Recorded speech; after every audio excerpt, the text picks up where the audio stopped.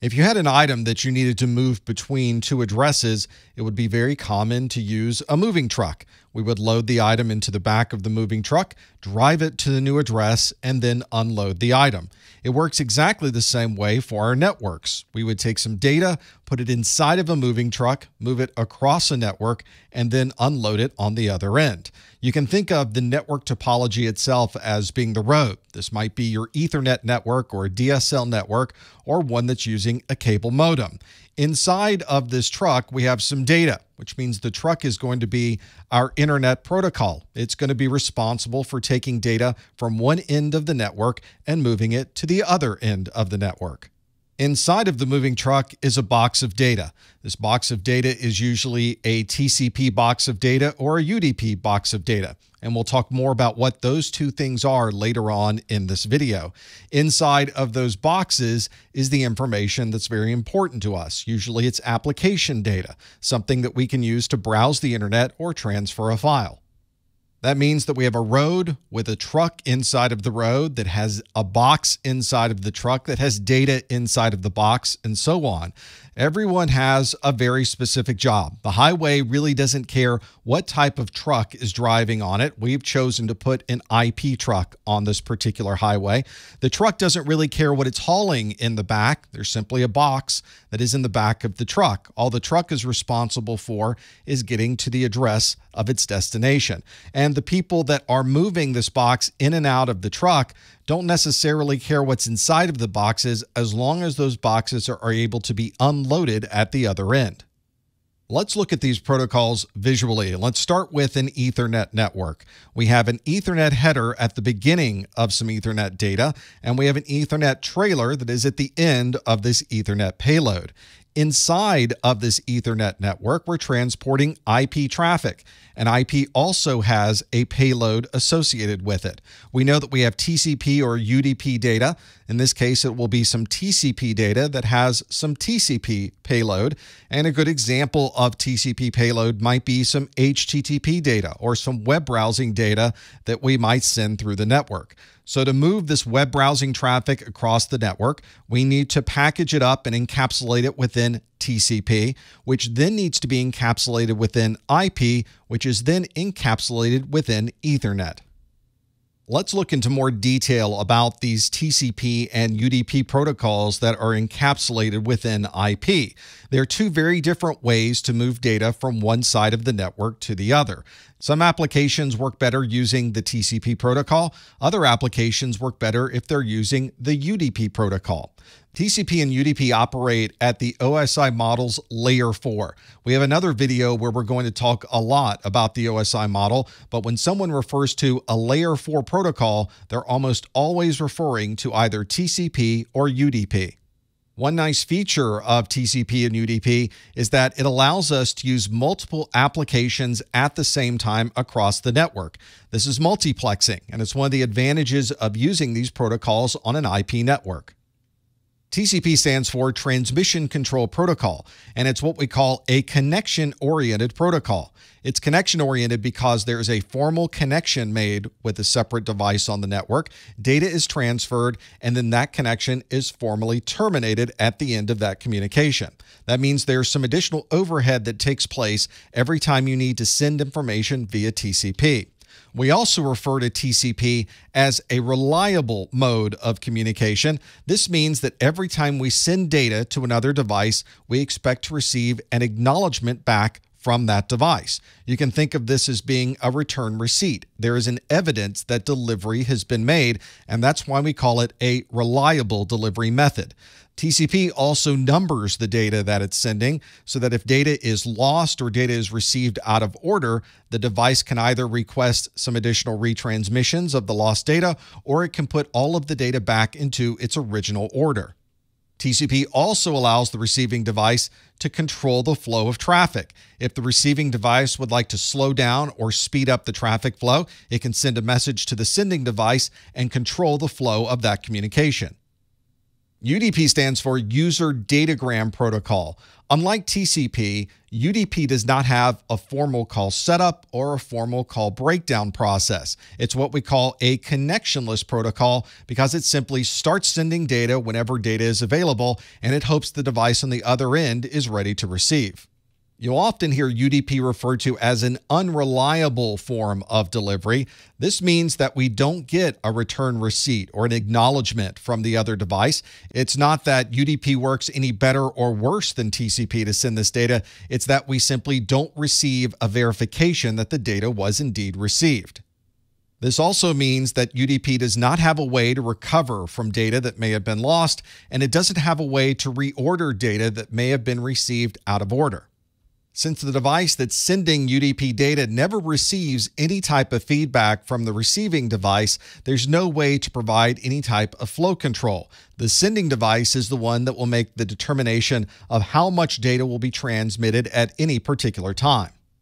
Some applications commonly use TCP to communicate, and other applications commonly use UDP. The decision on which protocol to use is usually based on the way the application works. Some applications prefer to get an acknowledgement or a return receipt that information was received successfully, so those applications will use TCP. Other applications may not have the same requirements. They're simply sending data, and they're not so concerned about whether that data got to the end station or not. In those cases, the application may choose UDP.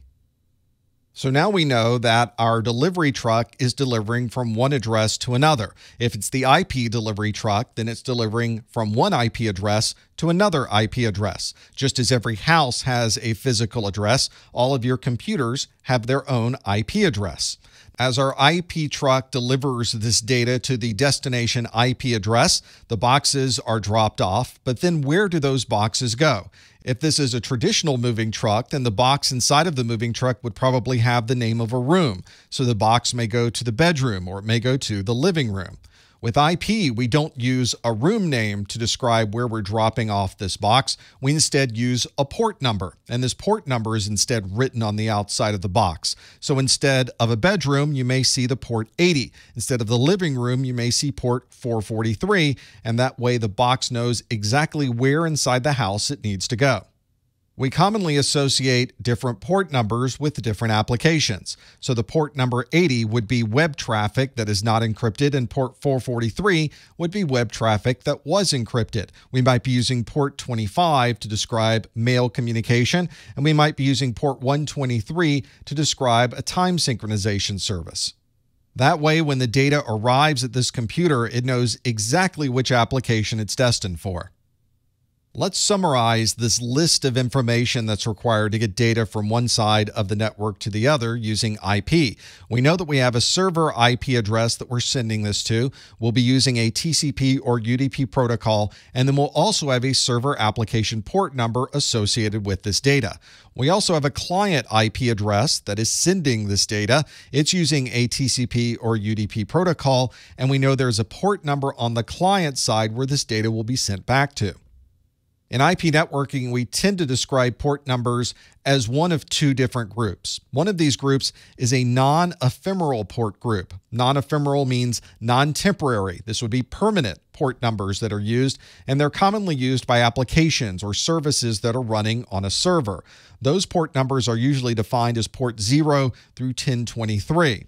Ephemeral port numbers are temporary port numbers that the client usually decides to use randomly as it's sending this information back to the server. So our server IP address would commonly use a non-ephemeral port, and the client IP address is commonly going to use an ephemeral port number. This means that TCP port numbers can be between 0 and 65,535, and UDP port numbers can be between 0 and 65,535. Although most servers or services will use permanent or non-ephemeral port numbers, this is not always the case. A server could choose to use any number it would like between 0 and 65,535. These port numbers are used so that we can communicate back and forth from one device to another. Changing a port number doesn't add any special kind of security, and you shouldn't use port numbers as a method to secure a particular application. When you're accessing a server using this port number, you need to know what that number is. And that's why we often use this list of well-known port numbers to describe certain applications. For instance, we know that HTTP commonly uses a well-known TCP port number of 80, and we know that HTTPS commonly uses a well-known TCP port number of 443. TCP port numbers are different than UDP port numbers. That means that one application could be using TCP port 80 to communicate, and a completely different application could be using UDP port 80 to communicate, and there's no conflict between either the TCP port 80 or the UDP port 80. What you would commonly see on a server, though, is not using the same port number for TCP or UDP. Instead, we would use the well-known port numbers to define certain applications that are running on that server. For example, we have in this view a client and we have a server. The client is IP address 10.0.0.1 and the server is IP address 10.0.0.2. This server has three applications that are running on this device. One of the applications is a web server, and it's using TCP port 80, the well-known TCP port number for web services. There's also a voice over IP server running on this server, and it's using UDP port 5004. And there's also an email server running on this server, and it's using TCP port 143. That means if we're going to send traffic from our client to our server, we'll send information via the TCP or UDP port numbers that are specified as the well-known port numbers on that server. That means in order to use these applications, the client is going to send some TCP data over, for example, TCP port 80 to send the HTTP data. It will send information over UDP port 5004 to communicate this voice over IP data, and it will send email traffic over TCP port 143 to send the email data. All of this information looks very similar as it's going across the network, but the server is going to look at those port numbers to determine exactly what application is going to get what data. If we were to look into this IP packet with much more detail, we'd be able to see the source and destination IP addresses, we'd be able to see the source ports and the destination ports that are used, and we'd be able to see the application data that was included inside of the packet. For example, we have a source IP address of 10.0.0.1, that's our client machine, and it's sending this packet to 10.0.0.2, that's our server. The client needs to be able to communicate over some source port number, so it randomly chooses a port number of 3000 so that the data will have somewhere to come back to once the server responds. Then we have a TCP destination port 80. That means that we're going to the port 80 web services that are located on this server, and we're sending some HTTP data. When this server sends the information back, it will simply switch the source and destination IP and the source and destination port numbers and send the information in the other direction.